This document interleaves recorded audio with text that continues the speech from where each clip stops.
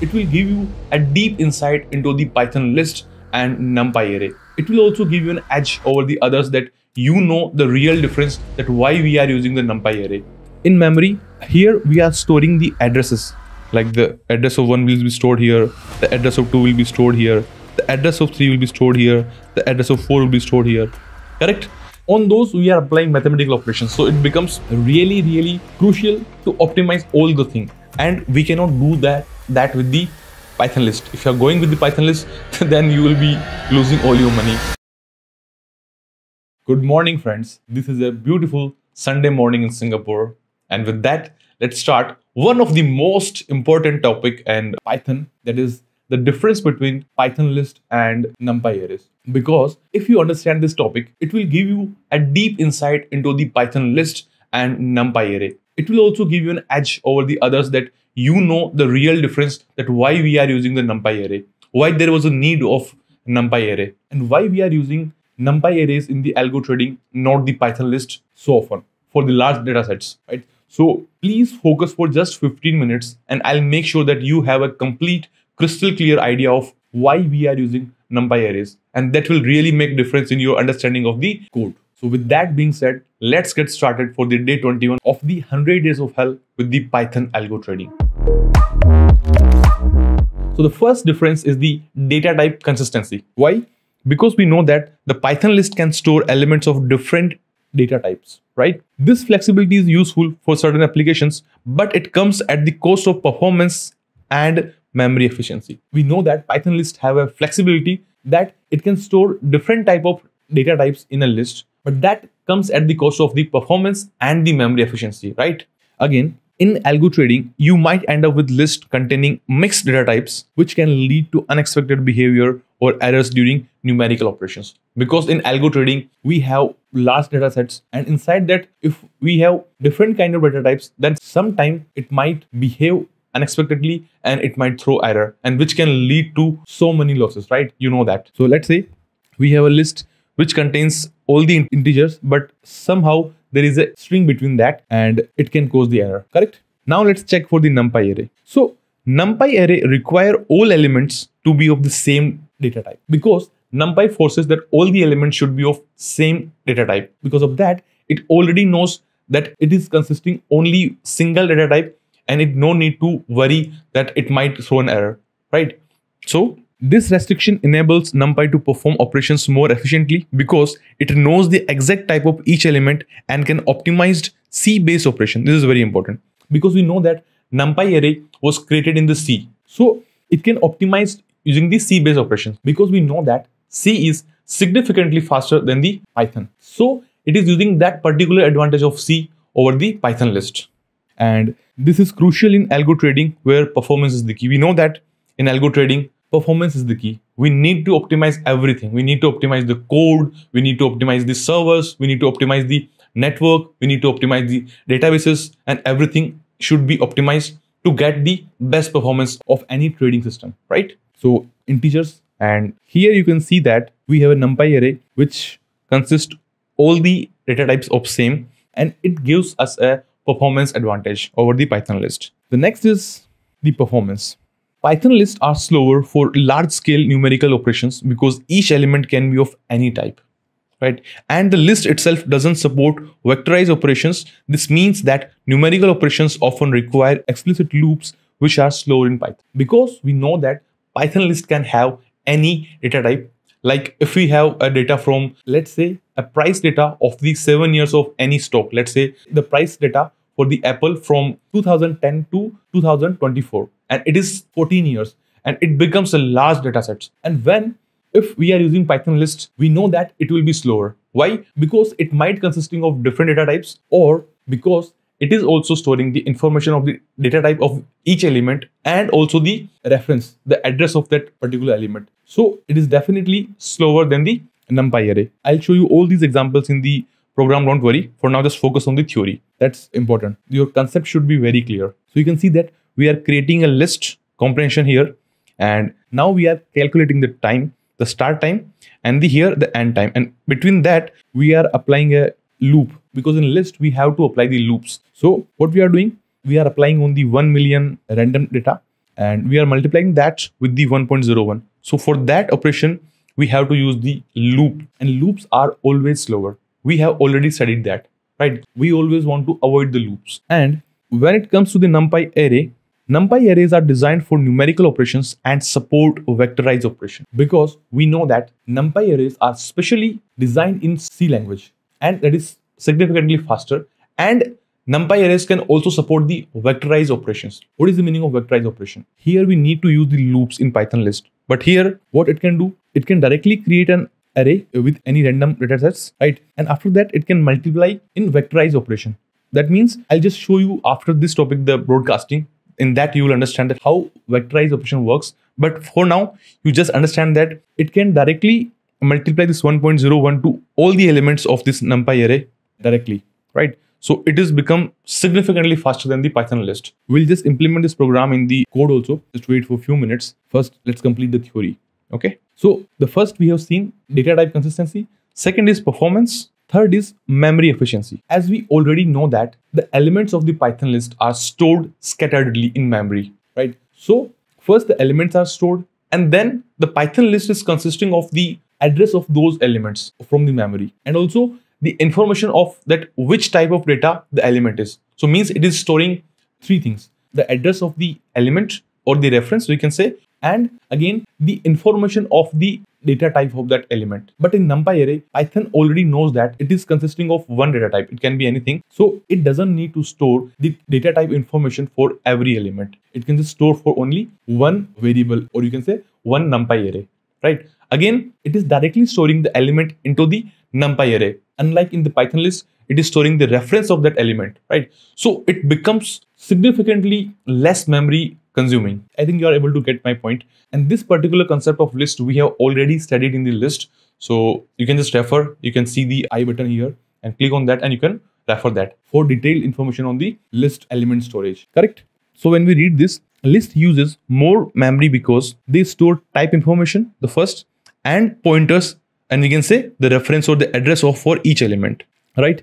This overhead can add up quickly with large data sets, making them less memory efficient for algorithmic trading data. Because in algo trading, we have a large amount of data, and it becomes really crucial that we are optimizing the memory. And in that context, Python lists are consuming more memory. We'll just check this program in the coding.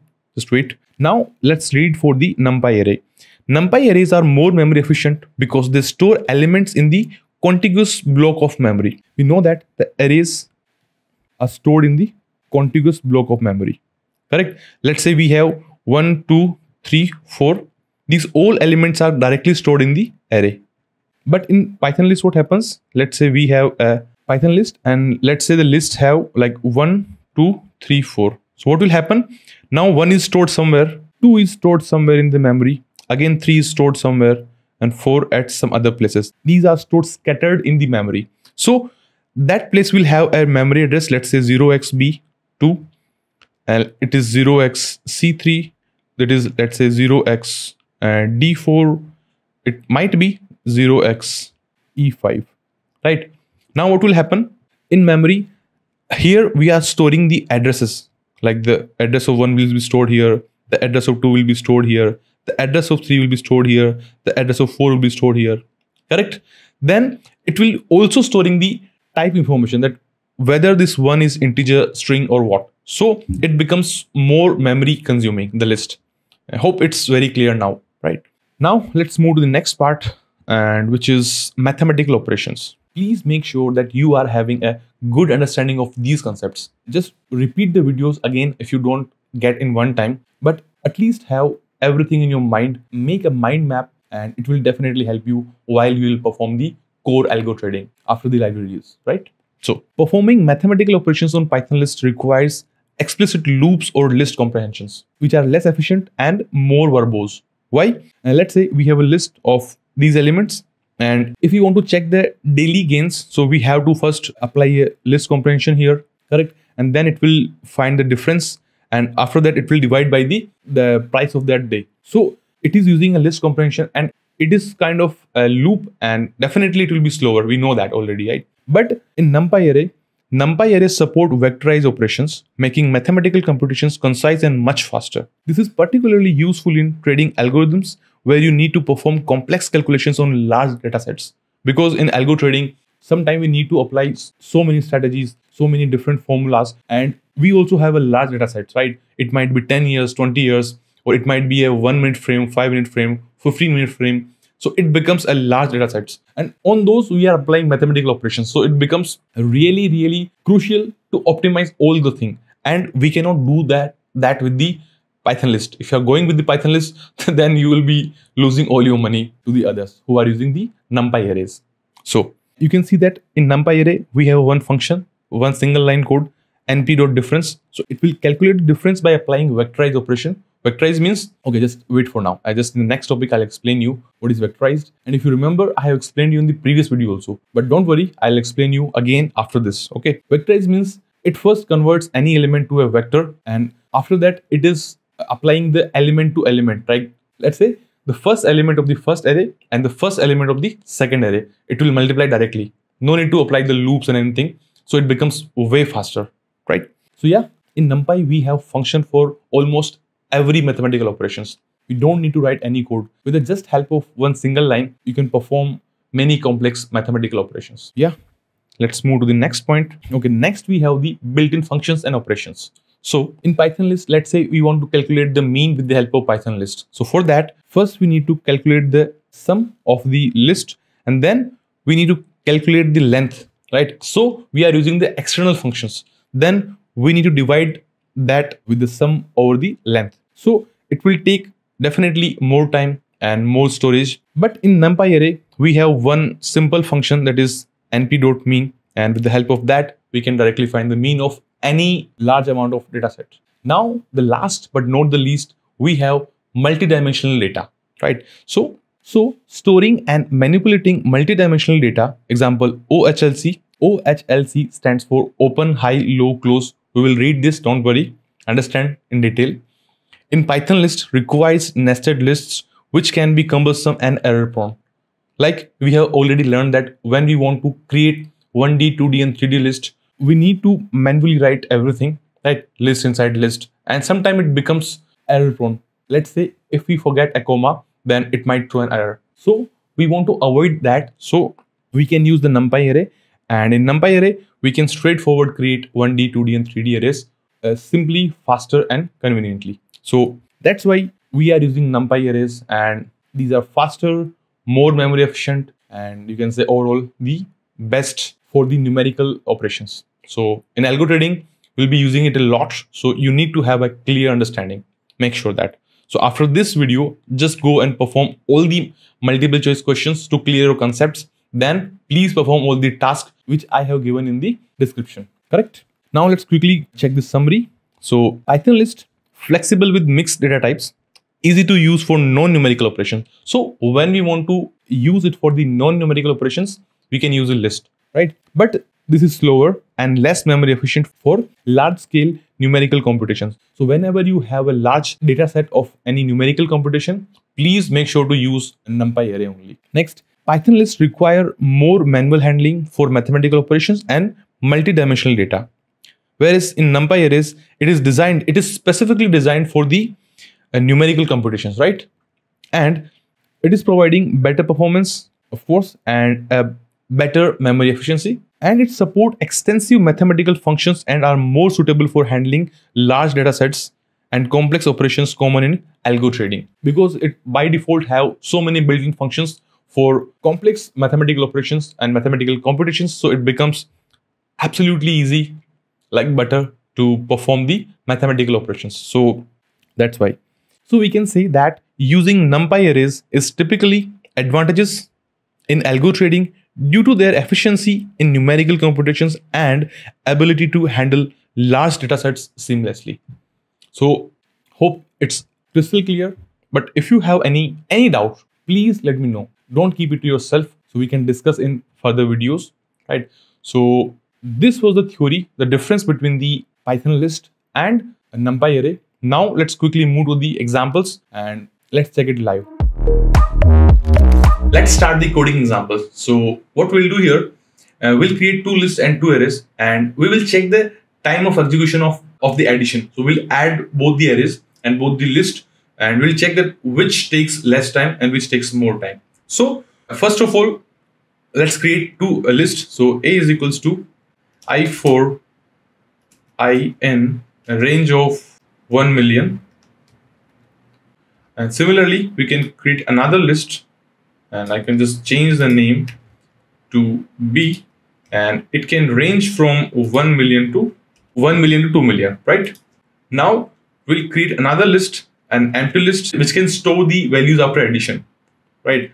And also we need to check the time before execution and after execution, right? For that, what we can do, we can import a library that is time, and here I can give like start equals to time dot time, and yeah, now we'll run a for loop here for the addition. So for I in length range of len a, right? Because we want to iterate the for loop at the same range as we have the number of items in the list. So then what we can do, we can just append c dot append, and inside that we can give ai plus bi, right? Hope you are able to understand what it will do. It will calculate the first element of both the i's and it will append to this list. So this list will be created with the values added, right? So now what I can do, I can print the execution time. So start minus the current time. So let's say time dot time. So now when I hit shift enter, it says me negative of I have to less from this time to start time, of course. And we are getting 0.07, right? So don't make these kind of mistakes in algo trading, right? It might cost you or your company a lot of money. Then let's check same thing for the NumPy. So in NumPy, it's very simple. Let's create an array with the same name A, and here we can use the A range, right? So np dot A range. Okay, actually we need to import the NumPy library here. So import NumPy. If you want as np, if you want as pn, you can do whatever you want. Then A is equals to np dot A range, and here we can give the range same like the above. So 1 million. And similarly for the B, I can write A range, and it ranges from 1 million to 2 million. And now I'll change it to B, correct? So now what we can do, we can again print the time. So start is equals to time dot time and this, and after that we can simply add A plus B, and again we can print the time. So time dot time minus start. Okay, now when we hit shift enter, we get the time 0.001. The same operation in the list taking 0.07, but in NumPy it is just taking 0.001. And let's say when we increase from 1 million to 10 million, let me increase this to 20 million, and here also 10 to 20 million. Now let's check it again. So for list, shift enter, it is taking 0.69 seconds, and for NumPy it is taking 0.07. And let's check how much time it is efficient. So when I divide the list time by the NumPy array time, it gives me 9.18 times. It is almost 10 times faster. Sometimes when you run it again, it can give you less time. Let's see. You can see here and paste. I think second time it stored the cache value, so that's why it is giving less time. And you can see it is 63 times faster, and it becomes a significant number when you have large data sets. So hope we are able to understand why we are using NumPy arrays in algo trading, right? Now we have checked the speed, which is of course faster for the NumPy arrays. Let's check the memory. Okay, so what I'll do, I'll just copy and paste the same program here. Here it is for list, and this is for the NumPy. Correct. I'll just write here list, and I'll comment it out, and this is for NumPy. Okay, what we will do, we will just remove this. We just want to check the size of this array only, right? So for that, what we can do, we can import another library, that is sys, which can help in getting the size of the arrays or the list. So now when I check the size of this, so get dot gets size of, and when I give a, it is whatever it is. Okay. Now let's check for the NumPy arrays. So if I write sys dot get size of a, it is 840112, and which is definitely less than that. And let's check how much less. So for that, what we can do, I can just divide the above number with this. And so now let's shift enter, and it says 1.11 time, which is definitely more memory efficient. But in NumPy, you can make it more memory efficient. How? You can just change this to another data type. So what you can do, you can just write d type, and let's make it integer 32, because by default it is float. So sometimes we know that we can just store these values in integer 64 also. So, and for that you have to write np.int32, and now when you check the memory, it is just the half, right? And it becomes, earlier it was just 1.11, now it becomes 2.22 times more efficient. If you want, you can even make it int8, but sometimes if it is required really, then only use that. So it becomes 8 times more efficient in memory, right? So that's how. So like if your file is of 8 GB, it will reduce to 1 GB, which is really significant difference. You know that, right? So that's how you can optimize the speed and the memory of the NumPy arrays, and that's why it is more efficient, right?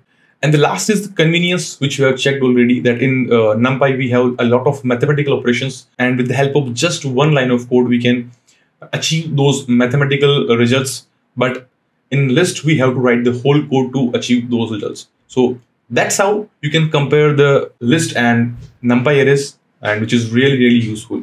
So please make sure to understand this thoroughly and attempt all the MCQs and the task questions. Now let's start with another very important topic, that is advanced indexing and broadcasting. In previous session, we have already learned about the indexing and slicing of 1D, 2D and 3D arrays. And now we'll start with the advanced indexing. This is very interesting and very useful. Let's quickly revise the normal indexing. So what happens in normal indexing? We have a 2D array, which is of size like 3 by 4, correct? And I want to extract this 100.5. So what I'll do, I'll just write the row number. So it is 0, 1, 2. So it is in the first row, 1, and then the column number. So 0, 1, 2, 3, and 2. So with this way, we will get the value of 105, right? And when it comes to the normal slicing, how we can achieve that? Let's say if I want to print out these 4 values. So how I can achieve that? First, we will check for the rows. So it is from 1 to 2. So I'll just write 1 and give a comma. So it will print out both the rows. Then for the column, so it is 1 to 2. So we know that 1 is including and this is excluded. So it will just print 1 and 2, correct? So with the help of this slicing, we'll be able to print these 4 values. So this is the normal indexing. But now let's perform the same operations with the advanced indexing. So for the same value, let's try with the advanced indexing. So for that, what we can do, first we check for the rows. So in rows, I want to print 1 and 2, right? 0, 1, 2. So in that, I want to print just 1 and 2. So I can just write like this. So at the place of row, I'll just pass a list of rows. So it will be 1 and 2, correct? So this is for row. Make sure these are for the rows. Then I'll give a comma here. And now let's check for the columns. So I want just 1 and 2 column. So I will again pass a list after the comma, 1 and 2. So with the help of this syntax, or we can say advanced indexing, we can get the same results. This becomes convenient because sometimes we are not able to find the values with normal indexing. We cannot find the normal slicing. So let me give you an example. Let's say I want to print these 2 values, and let me take these 2 values and also these values. Okay, these 2 values and this 1 value. I want to print. Sorry, both are 1 1, like the column number 0 and column number 3. Correct? I want to print these 4 values. So this we cannot achieve with the normal slicing. Even if we give the step size, we will not be able to achieve that. In that case, we can use the advanced indexing. So for this, how we can get this result? First, we'll check for the rows. So we know that row number 0 is not needed, 1 and 2 needed. So we'll pass a list of rows. So 0 is ignored, then 1 and 2. Correct? Then I'll give a comma here. And now we'll pass a list for the column. So in that, we know that we need only 0 and 3. So I'll just write 0 and 3, and that's how simple it is. And as we discussed already, previously we have learned the normal slicing, and the name of this slicing is the fancy slicing. Just for remembering, you can call it fancy slicing. Okay. Similarly, we have one more slicing that is known as the Boolean slicing. You know the value of a Boolean, the true and false. That's it. So how we can use this? So far we have learned normal indexing or slicing. Then we have learned the fancy indexing and slicing. And now the last one is Boolean indexing and slicing. So how we can do that? So in Boolean, we know that we have true and false values. So let's say from this array, I want only values which are greater than 201.0. Okay. So that cannot be achieved with normal slicing, normal indexing, fancy slicing, fancy indexing. We cannot achieve that. It becomes very difficult. So now comes the Boolean slicing and Boolean indexing. So let's use that. So what I will do, we know that the name of this array is OHLC data day 2. Okay. So instead of it, I'll just write OHLC 2 just to make it shorter. OHLC 2, right? So what I'll write here, a conditional statement that OHLC 2 is greater than 201. Okay, we'll take this value, that whatever the value greater than 2010 will be printed out. So when we apply this, we will get an array of only true and false values. Instead of these values, we'll get true and false. So in this case, what we will get, we know that 201 is at only one place, right? This place. Except here also we have 201. Here also we have. So what we will get the output? We'll get all the false. Here also false, false, false. But here it will be true because we have 201. Again, here also it will be true and rest will be false. So false, false and false, false. Here we have true. So I'll just write true here. This is the result we will get. But now we want the values. For that, what we can do, I can just make it a mask and I can pass this here, OHLC. That's it. When I write like this, instead of these values, I will get only these 3 values. These 3 values get printed out in a 1D array and I will get result like this, 201.0, then comma again 201.0 and 201.0. We'll just check these in code, don't worry. For now, just understand the 3 very important things: normal slicing and indexing, fancy slicing and indexing, and then Boolean slicing and indexing. So that's very easy and becomes more convenient, and you will be using these in the pandas more compared to the NumPy. So you have to have a good understanding of these 3 types of indexing and slicing, right? Now let's move to one of the most confusing part of NumPy, that is broadcasting.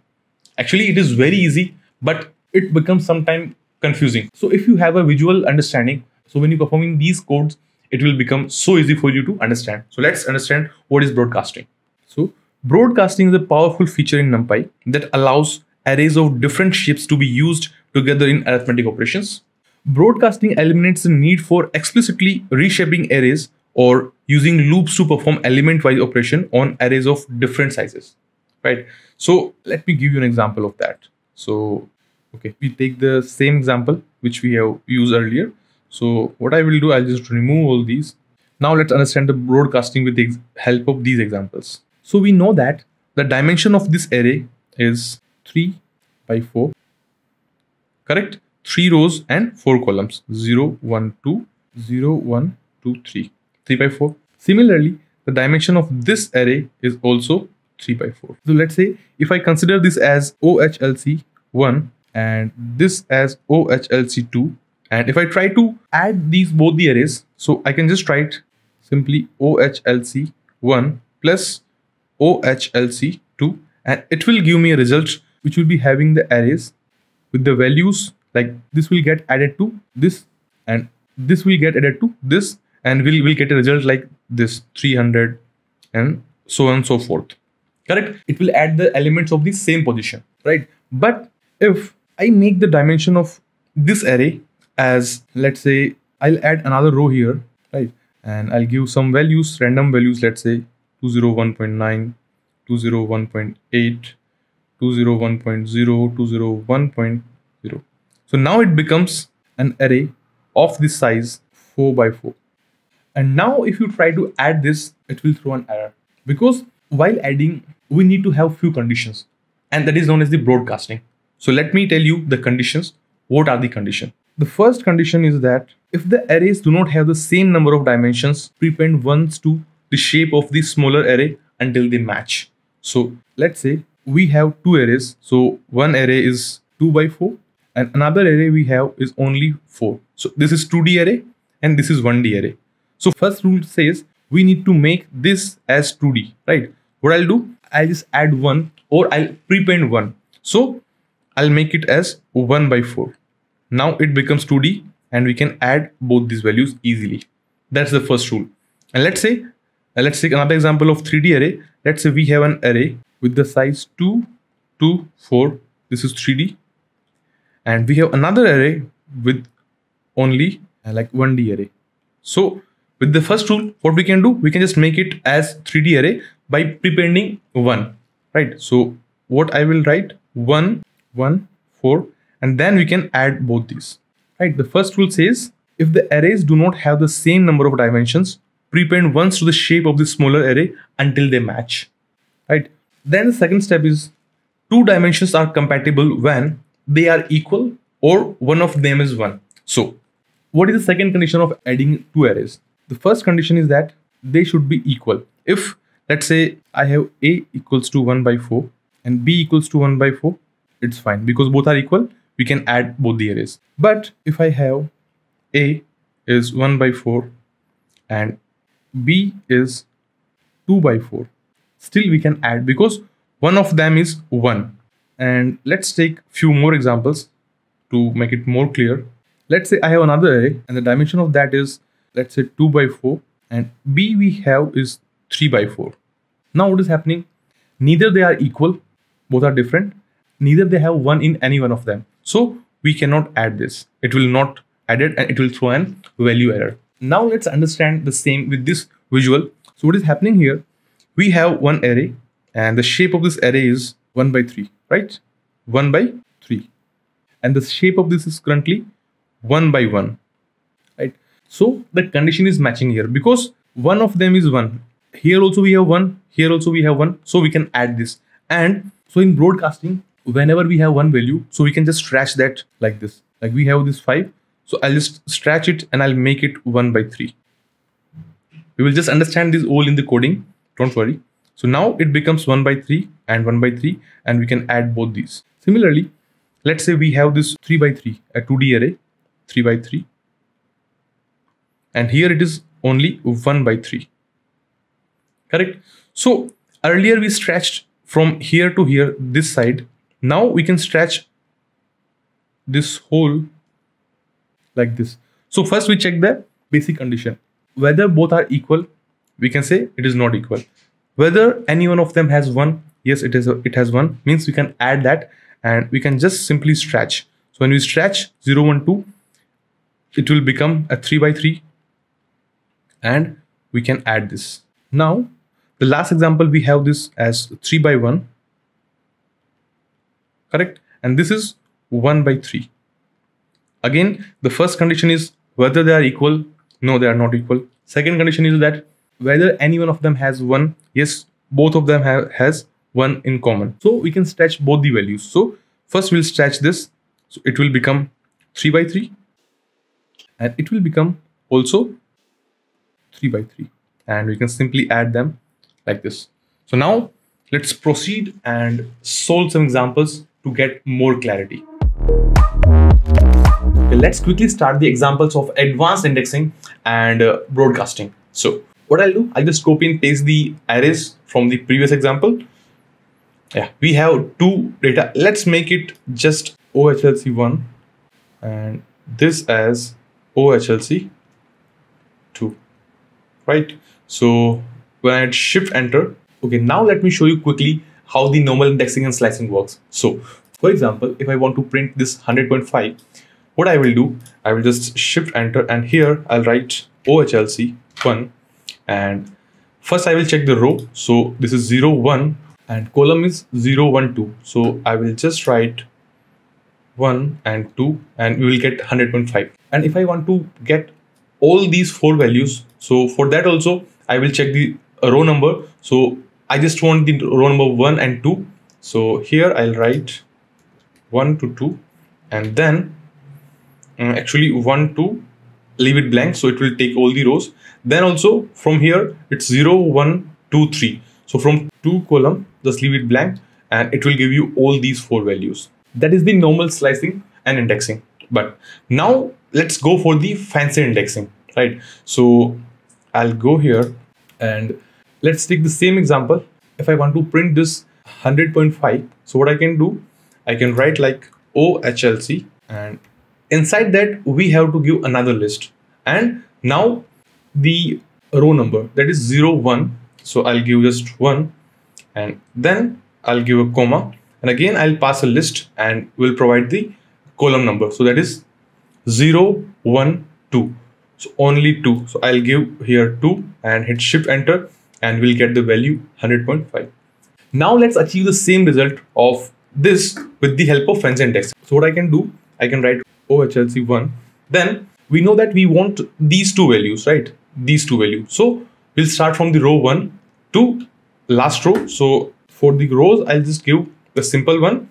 And then for the columns, I can give from 0, 1, 2, 3. So I want 2 and 3. So I'll just write 2, 3, a list of columns. And when we hit shift enter, we get the same value, right? So that's how you can achieve fancy indexing. And this becomes also very useful sometimes. And let me show you when it becomes useful. Let's say I want only these two values, okay, and these last two values. So if I try to achieve with the slicing, I cannot give step size or even I cannot perform with the slicing this, right? I can get this value and this value easily, but when I want this and the last one, the 0 and 4, it becomes difficult. So with the help of fancy indexing, let's try to achieve this. So what I'll do, I'll add another cell here and OHLC, this is 2, right? And I want the first one, so the row 0 and 4. So I will just give a list of 0 and 4, then a comma, and now I can give the column number. So I want the column 1 and 2, right? So I will write here 1 and 3. And it says index 4 is 0, 1. Okay, it will be 3 here for sure. And you can see that we have 210.5, which is this one. Then 299.5 we have. Then last 203 and 201. So that's how you can achieve this. And this is really useful and very powerful. So please make sure to practice as much as you can this. And it will be very helpful when you perform the algo trading operations, right? Now let's quickly move to the next, which is Boolean indexing. And I'll copy and paste the same example here also. Boolean means true and false, right? So let's say I'll add another cell here. And let's say if I write, I want OHLC, the values should be greater than 102. And when I hit shift enter, I get a Boolean array. False, false, false. And I know that only these two values, these three values, true, true, and true. This one. This is greater than 102. And this is also greater than 102. Means only three values we have, which is greater than 102. So now I want only these three values, the true values. So what I can do, I can use this as a mask, this condition as a mask. So I'll enclose this in a bracket and I'll again write OHLC1. And when I hit shift enter, we get only these three values. So it becomes really very, very powerful to perform on a large data sets, and you can easily extract any value, right? So you have to practice this a lot, and once you are done with that, you will never forget it again, and it will become very easy for you while performing any operation in algo trading, right? Let's check another conditions. Let's say if I want values from this OHLC2 and those values are greater than 202, so I will write here greater than 202, right, from OHLC2. So first we will write the condition here, OHLC2 and greater than 202, right? And now when I hit shift enter, it will give me the Boolean array, but I only want these value true, true, and these 4 and 5 trues. So for that we need to use this as a mask. So I will mask it and I will write again OHLC2 and it will give me only these values, the true values in a 1D array, correct? Similarly, we can achieve the even numbers. So we know the condition for even number, that OHLC1 modulo 2 should be equal to 0, correct? So when I hit shift enter, it gives me all the values are false, and if I write 0.0, then also means in OHLC1 there is not a single value which is even.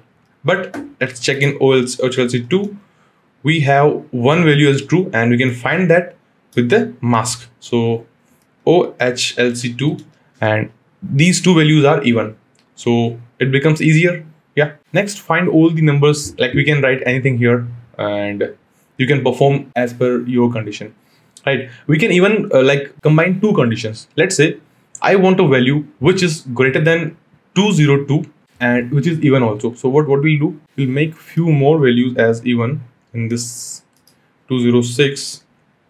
So from this array I want values which are even and which should be greater than 202. Okay, so we have the first condition already, right?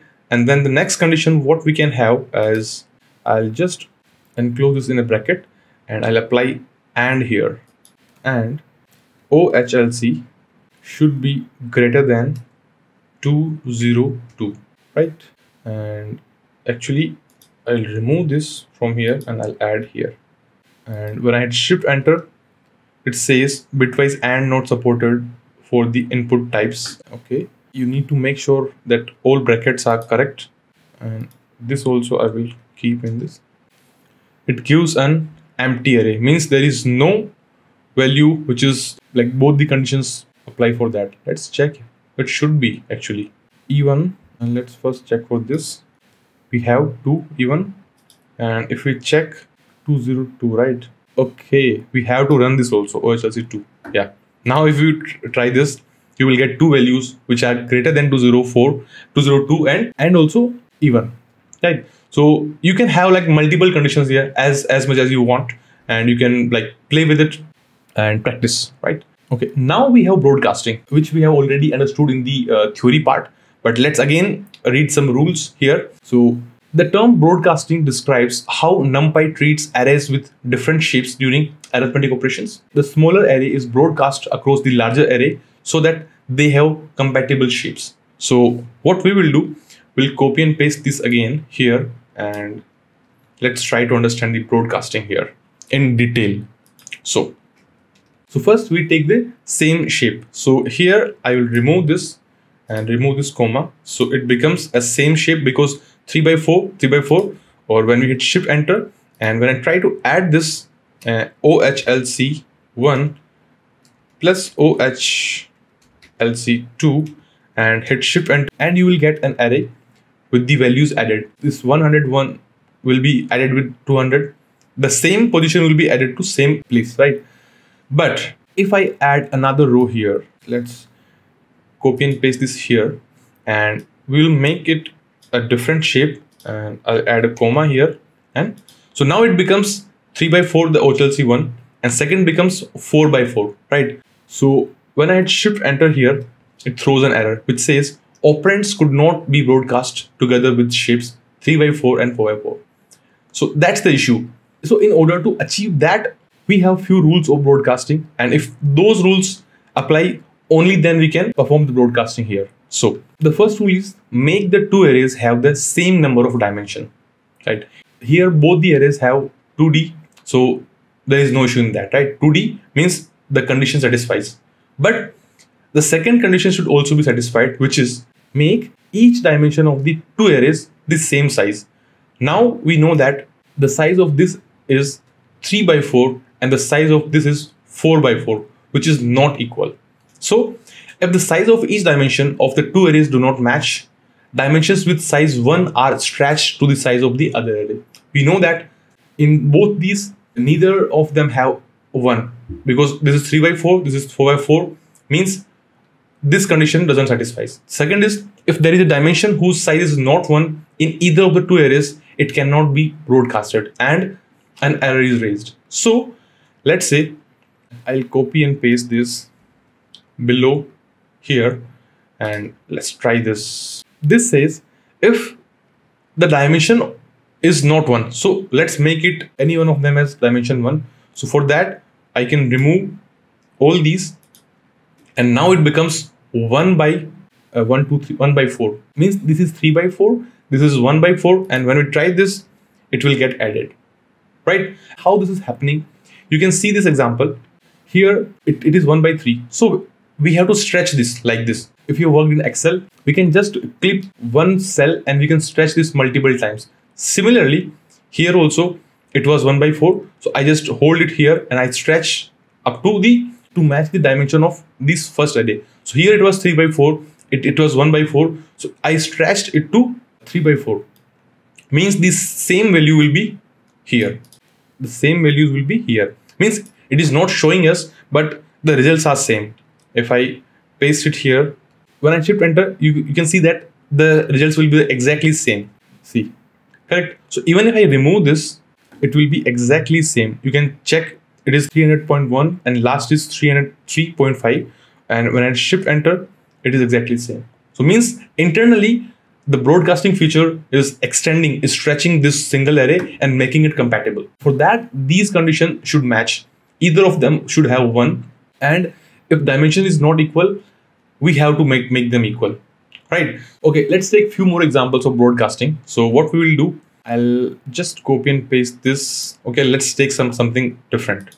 So what I'll do, I'll create an array, a is equals to np dot a range and 12, and reshape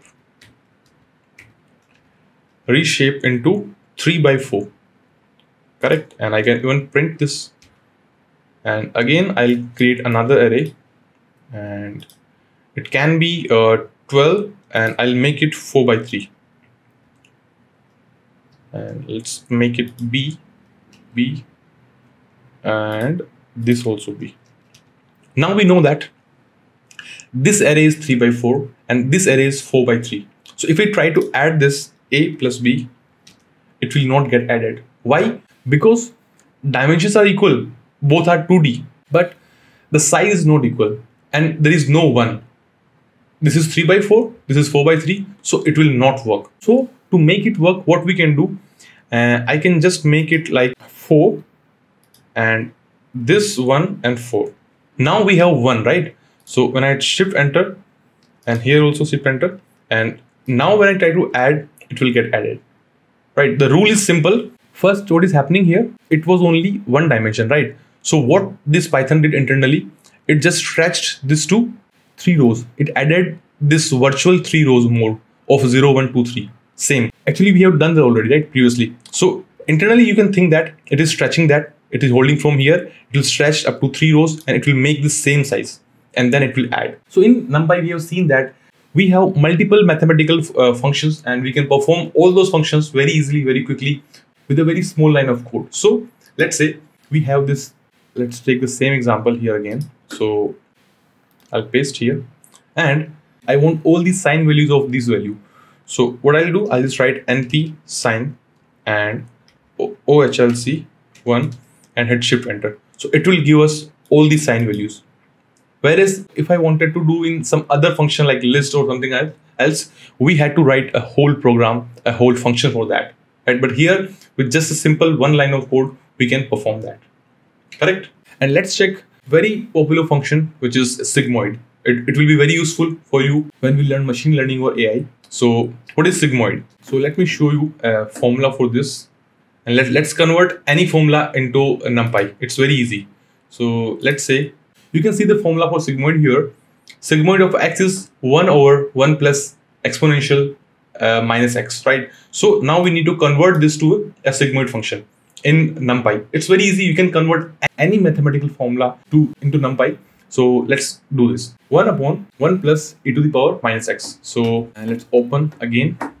So let's calculate the sigmoid for this second one, this OHLC2. So how we can do that? I'll just write the formula is 1 over 1 plus, let's enclose this in a bracket, 1 plus np dot exponential, right? And inside that, so negative of OHLC2, correct? So when you hit shift enter, you will get the sigmoid of this one. It's very easy actually. And you can also calculate for 1, it is like, it will give the value of all the, it is from like 0 to 1, the sigmoid is. So it will give the value of 1. Like it will generally use to normalize some values which are higher. We will learn this also, don't worry. For now, just understand that we can convert any complex mathematical formula to the code of the Python code, right? And it's really become useful, and with the help of this, we can perform many complex things, and you will see that in future. Now we have mean squared error, right? Let's take this example only. Here, let's check the formula of this. So I'll just open Google. So the formula for mean squared error is this, and let's try to convert this into the Python code. So we'll go to the Visual Code Studio and I will open this and let's try this. So what we are doing here, we are assuming this as the actual value, and this is the predicted value. So means what happens in generally when we create some models, the prediction from the model. So we need to find the error, right? That is known as the mean squared error. So how we can achieve that? I'll define a function and let's say define mean squared error. And inside that I'll pass both the values as an parameter. So OHLC1, that is the actual value, and OHLC2, that is the predicted value, right? And that will return mean of actual value, that is OHLC1 minus OHLC2 and squared, correct? All in the bracket. And now we can call this function. So MSE and OHLC1 and OHLC. So when you hit shift enter, it says operands could not be broadcasted together with these shapes. Because the shape is different, we can just make it same shape. Now you hit shift enter and you will get the mean squared error. That is way beyond the limits, but you get my point, right? What I'm trying to say. With the help of NumPy, you can convert any mathematical formula to the Python code. Now we have is the working with missing values. So actually in algo trading, you will be dealing with a lot of missing values, because when you fetch some price data from any source, then there is high possibility that some values are missing. And if you directly apply that data set to your program, it might throw an error. So in order to resolve that issue, we have to deal with the missing values. And this dealing with missing value is very significant process in the algo trading, or you can say data science, right? So how we can deal with the missing values? So what we will do, I'll just copy and paste the same code here. Let's take this, the first array, OHLC1, and I'll paste here. Now let's make few values as none values. So what I'll do, I'll write np dot nan, and I can also make this value as np dot nan. And this happens in reality because whenever we fetch some data, there is high possibility of none values, and we have to deal with those efficiently. So now in this array, let's say we have fetched a data set which is very, very large. Let's say 10 years of data of 1 minute time frame, right? So inside that, we cannot manually check every day, right? Every minute time frame that which is missing. We can just apply these kind of functions of NumPy and pandas to handle with those none values. So let me print this OHLC1, and you can see that we have these nan values, correct? Now what I will do, I'll use np.isNan, and inside that I can pass OHLC1. So when I hit shift enter, it will give me the Boolean results, the true and false. So wherever it has the none values, it will give us the true result. But what we want to remove the none values. So I can just give the bitwise not operator here. So when I do that, it will reverse the value. So these none value will become false. And in order to get these value, what we can do, we have already learned recently that we can make it as a mask, right? And now I can write OHLC1 and shift enter. And now you can see that we have removed all the NN values, right? And now when I shift enter, you can see that we have removed all the NN values. So it is really very useful. Just practice few questions and you will be good to go. Okay.